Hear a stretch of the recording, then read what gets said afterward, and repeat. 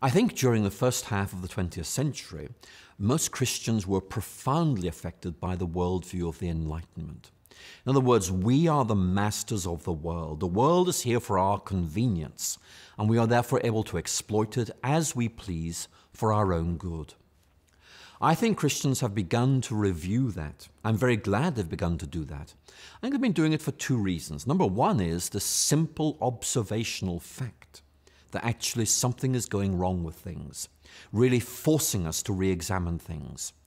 And secondly, a rereading of the book of Genesis. In fact, a rereading of the entire Old Testament, and beginning to realize that actually there is no way we are mandated to be the possessors of the natural world. Rather, we're its stewards. We've been entrusted with the world. Adam, remember according to Genesis 2, is put into the Garden of Eden to tend it. A wonderful image. And in many ways, we're rediscovering the central biblical insight that our responsibility to God is to tend His creation, as stewards who must pass it on to the next generation and give account for the use they make of it.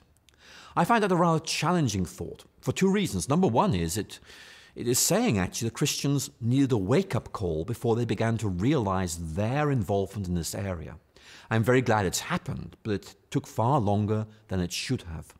But secondly, also, it is saying very, very clearly that we need to see the sciences as assistants, as helpmates in this task of conserving our world, of keeping it habitable for those who will come after us. And from the standpoint of a theologian, the whole idea of the New Jerusalem is about the restoration of creation. In some way, there's continuity between what we now have and what there will be. Certainly discontinuity as well, but there's some strand of continuity.